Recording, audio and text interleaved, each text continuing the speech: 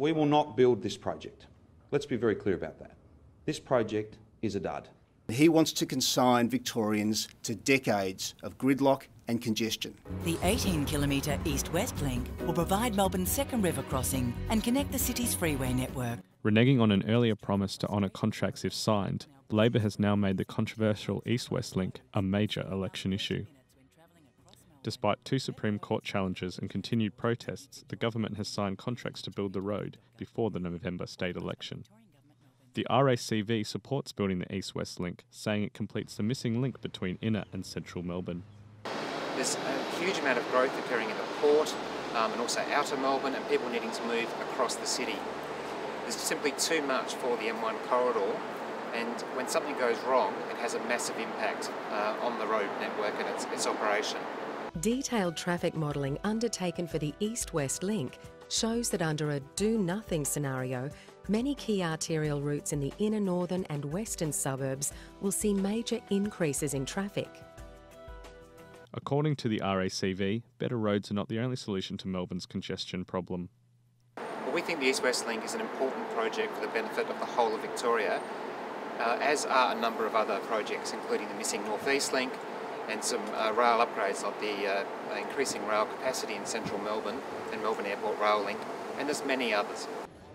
Protesters picketing Capilla Capital, a member of the consortium that has been chosen to build the road, said the group is requesting $500 million in compensation if the project does not get built. Definitely momentum is in our favour, and these people can see that it's highly unlikely that this project is ever going to go ahead.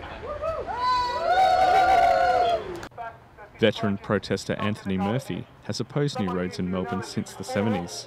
But in those days, almost everyone thought a freeway was a great idea. There was a small minority of inner suburban people and bicycle activists who didn't agree.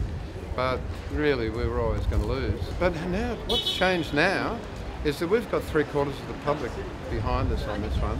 There's been 2 opinion polls, both showing around 3/4 of people in favour of spending the billions on public transport.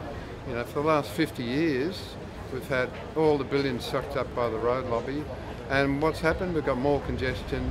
We've got people sitting in traffic jams for not moving for minutes at a time, sometimes hours when there's a bad accident. It's not working, and even to get 3/4 of people behind the public transport spending means that even most car drivers don't believe it's going to work. Mr Murphy recently won an appeal in the Supreme Court, yet failed to gain an injunction to stop the government signing contracts before the state election.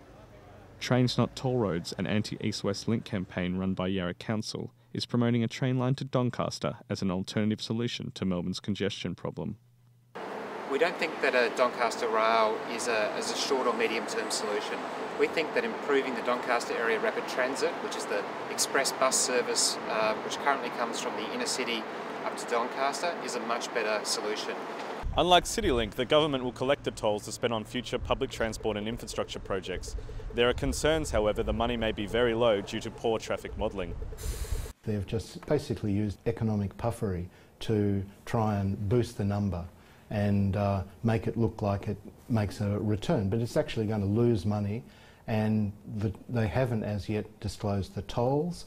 They don't want to talk about the initial traffic numbers because all the recent tunnel projects in other states have opened with very low numbers because people choose not to use them because of high tolls. Politics professor Brian Costa says it's unusual for a government on such a narrow margin to be signing such a big contract. The government has been pretty steadfast in saying we're going to sign the contracts on this before the election, which in a sense, in reality, if not in law, locks in any incoming government, whether it's the Napthine government, whether it's a Labor government, into this policy, which there's been no chance of the people voting on it, and I'm sure the opposition will hammer this, that the government is signing you up to large expenditures and for the sake of a couple of months or a couple of weeks even, are not letting you pass judgment on it. You claim it's a good project, release the full business case, explain it to the public.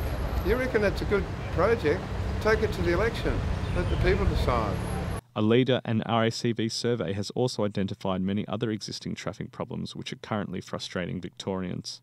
There's a whole range of suburban and country projects, including these key projects we've been speaking about, and smaller scale projects that must be done. So any new government must have a plan. It is clear that cross-city traffic issues will not be resolved while both sides of politics remain so divided on the issue of the East-West link. Joel Scanlan for Unipol Watch.